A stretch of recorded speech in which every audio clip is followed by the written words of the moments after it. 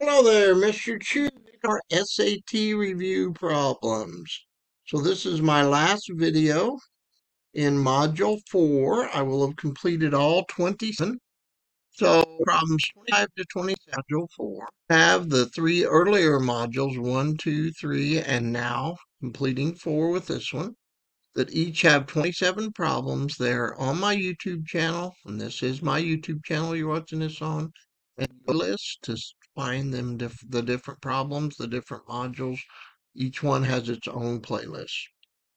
All these practice problems were released by the College Board for review for this important test.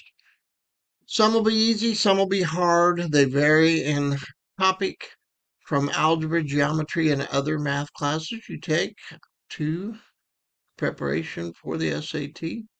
And I do not group them by their topic. They're listed in the order that they come in the module. Make sure you like this if it's helpful. And you can follow me on TikTok, Instagram, Facebook, and X. Just look for Keith Chew or Mr. Keith E. Chew, Math Extraordinaire. Here's the long link. Put that in the browser. It'll take you straight to this. There are links to subscribe. So hopefully you will subscribe to my YouTube channel. If you need to contact me, request a video, ask a question, I do have an email address. I'm pointing to it there, askmrchew@gmail.com. Let's get started with problems 25 first. Remember, you can always pause the video, work the problem out on a piece of paper, see if you get it right. So we start with number 25, and on number 5 is talking about an isosceles triangle. Remember, i's got the same. So there's going to be two legs. It's a right triangle, which means it's got a hypotenuse. It gives you the length of that hypotenuse at 58 inches. It wants you to find the perimeter in inches. So there's a lot of steps in this. So pause this at this time. Then you can work it out.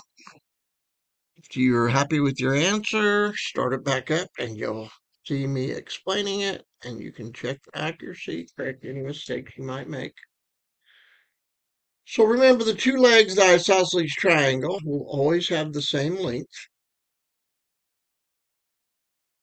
Let x equal the length of each leg. All you're given is the hypotenuse length, and we'll use that later. Remember, on a right triangle, A and B are the legs, the hypotenuse is C, so A squared plus B squared equals C squared will always be true. It's a right triangle, and they're saying it is.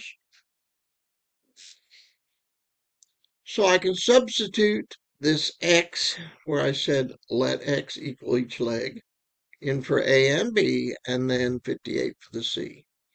So here's my original, and then when I substitute, I've got x squared plus x squared equals 58 squared. And I can simplify this and combine like terms. So on the left, I've got x squared plus x squared, and that equals 2x squared equals 58 squared. Now I'm going to do something that's going to look strange, but it's just something that will be helpful in solving this. I'm going to use the division property of equality to divide both sides by 2, but I'm not going to simplify the right. I'm going to leave it just like it is, but I am going to simplify the left. So the 2 over 2 ends up being 1, and 1 times x squared will give me x squared. And that's going to equal 58 squared over 2, but I want to multiply that by a special 1. Now, I'm going to tell you why I did that. The reason is I'm going to have to take and do the inverse of a square, which is a square root. And when I multiply my 2 times 2, I get a number I can find the square root of, because we need to make it look like your answer choices.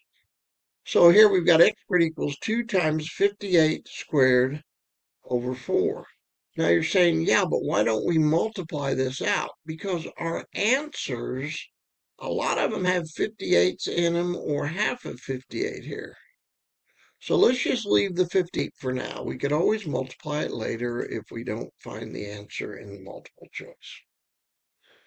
So now we got x squared equals 2 times 58 squared over 4, and I do the inverse of a square, which is the square root of x squared, which will give me x, and then the square root of the numerator over the square root of the denominator, but the square root of 4 is 2, so I can simplify that.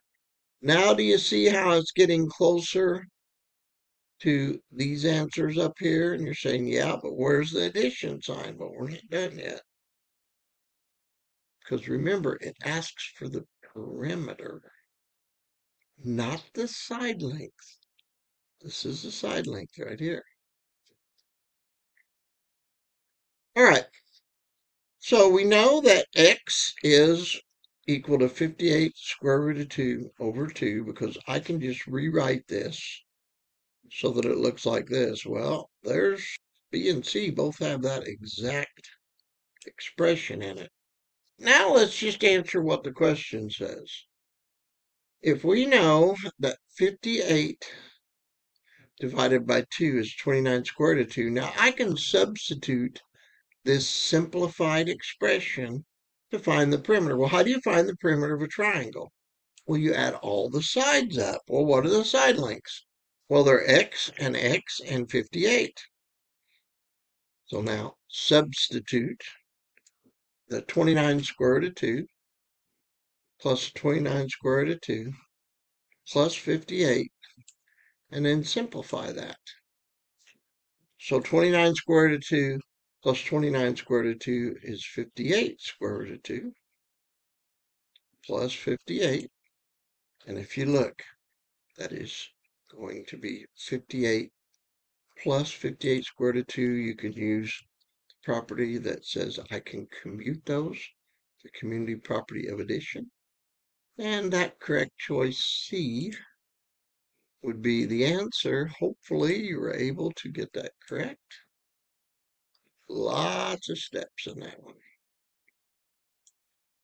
Right, now let's go to number 26. All right, in number 26, it says in the XY plane, so we just have a coordinate grid, just the normal coordinate grid that you use in algebra. A parabola has a vertex of 9, negative 14. Now, let's first of all recall that the vertex is either going to be the lowest point or the highest point in a parabola that opens up or down.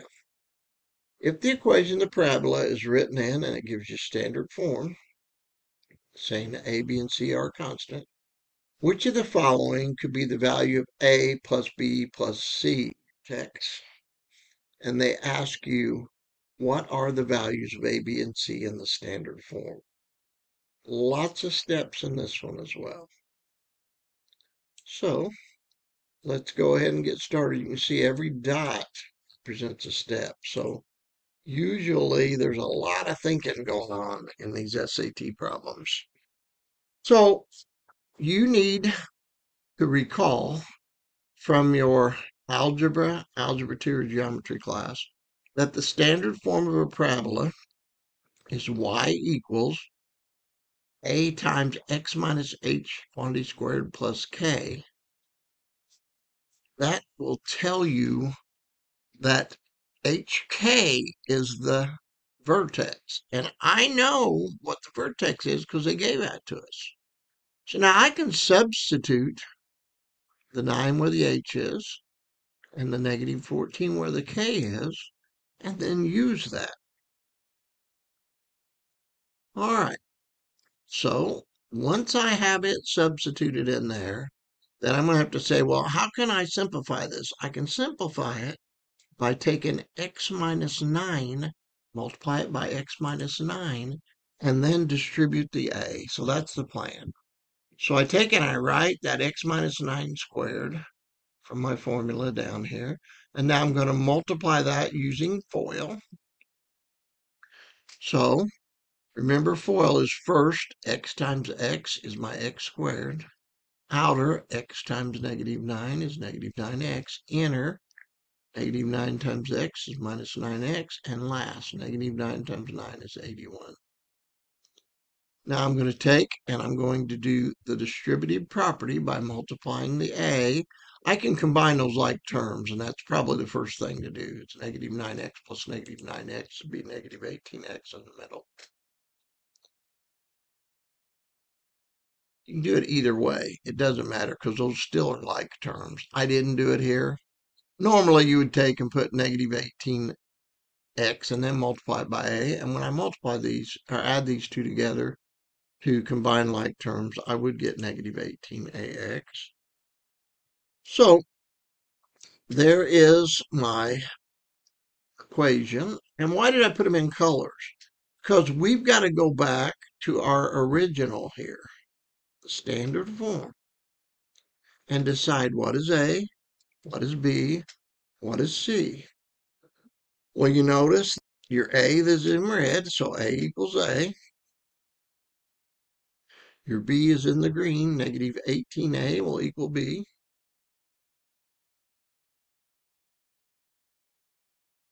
Left my A out there. It's negative 18A. So I'll put her in there. And then in the yellowish color, 81A minus 14 is C. So 81A minus 14 is C. So, and I had negative 18A down here. I just left it off up here.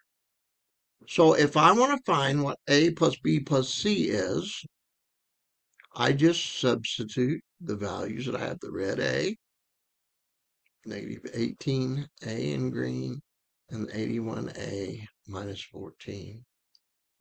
And then when I combine those, I get A plus negative 18A, which is negative 17A, and negative 17A plus 81A is 64A minus 14.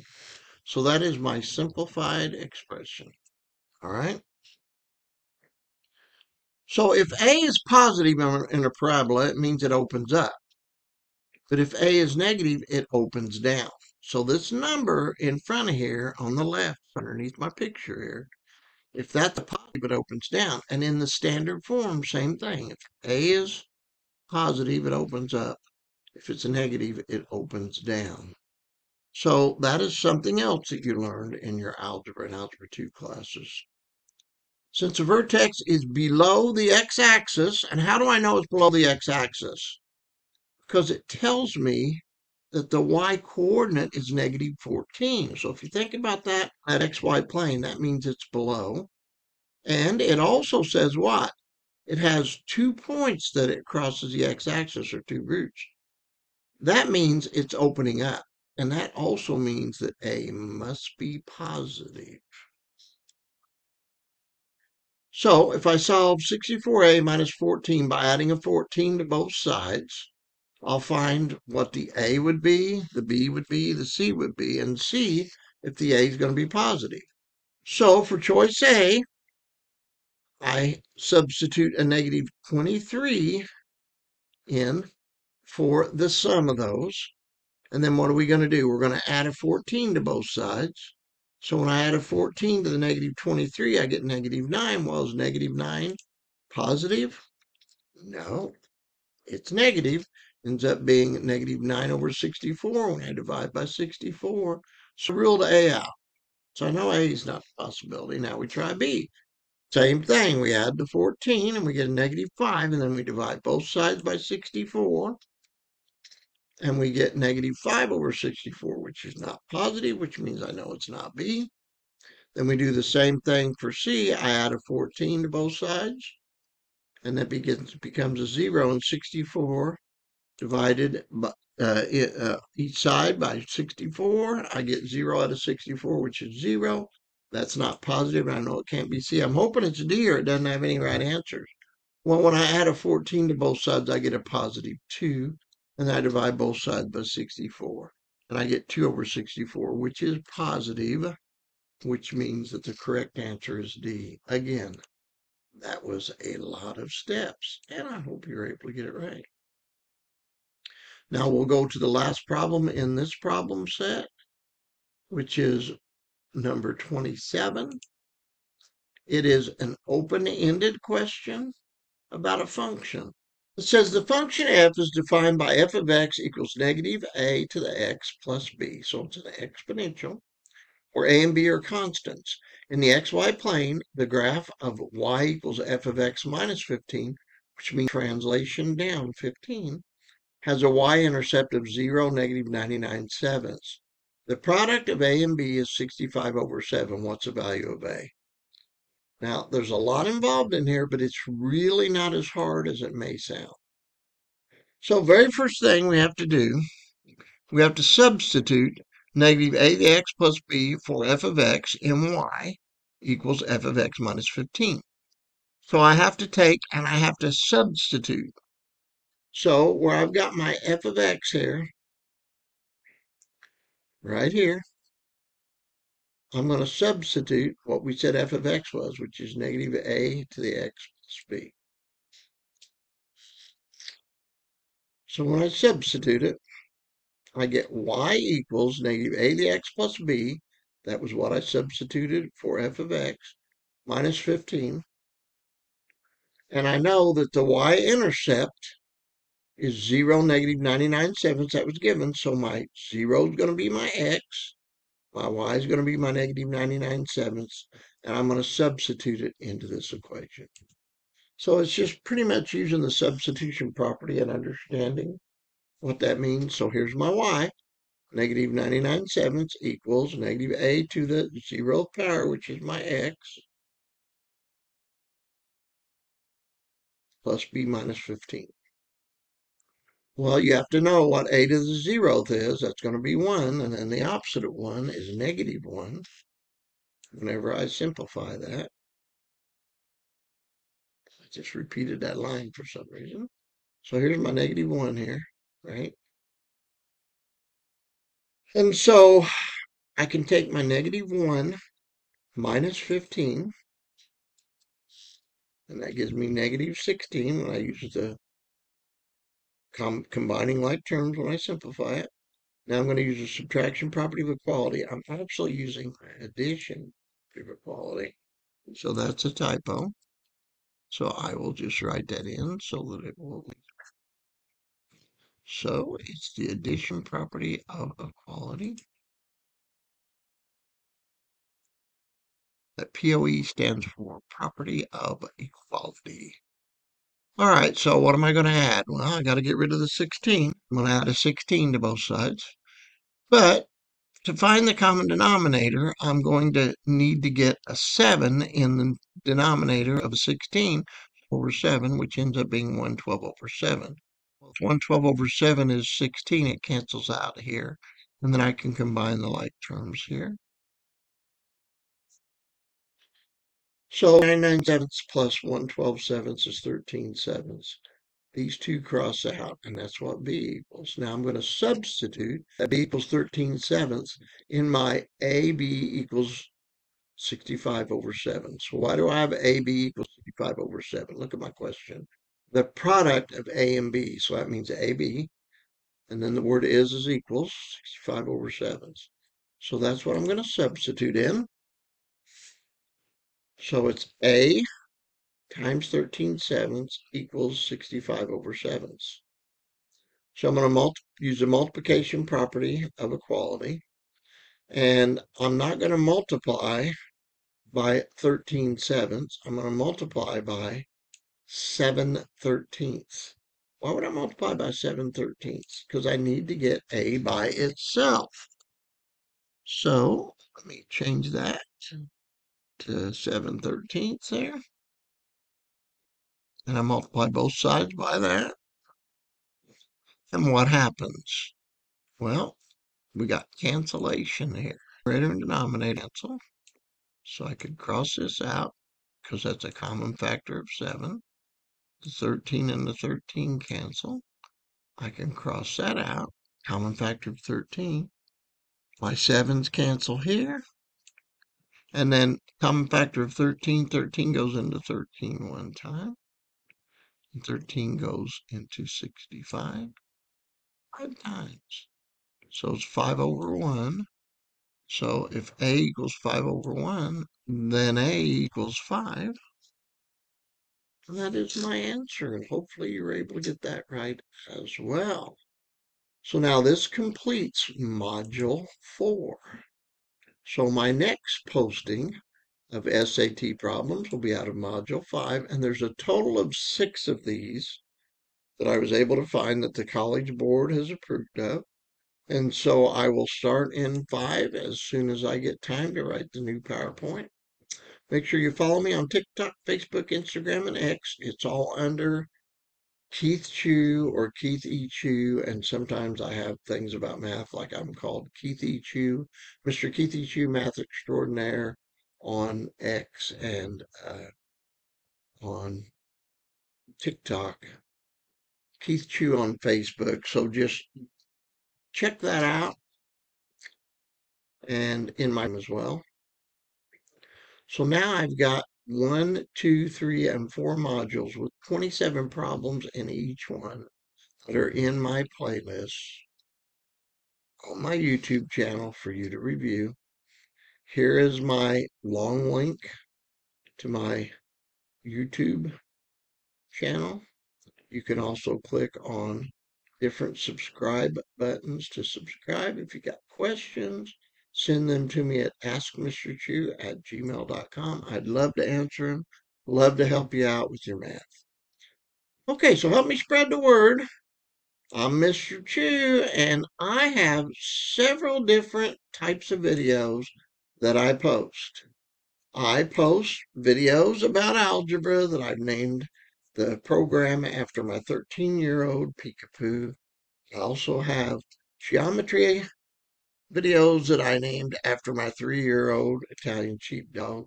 I have arithmetic and pre-algebra that I named after my cat.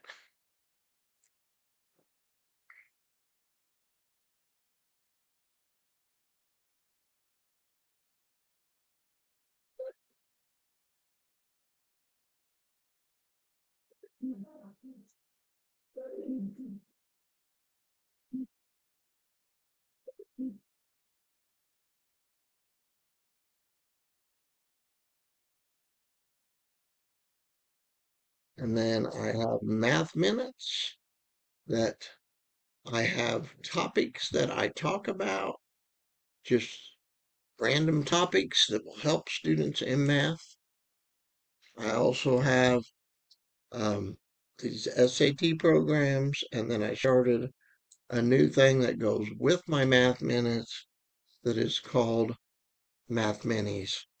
So remember, even when you have power shortages, because my power blinked, that's why it went blank for a minute, that I'm Mr. Chew, and I want to help you in your math class. So make sure you subscribe, and I'll see you in the next video.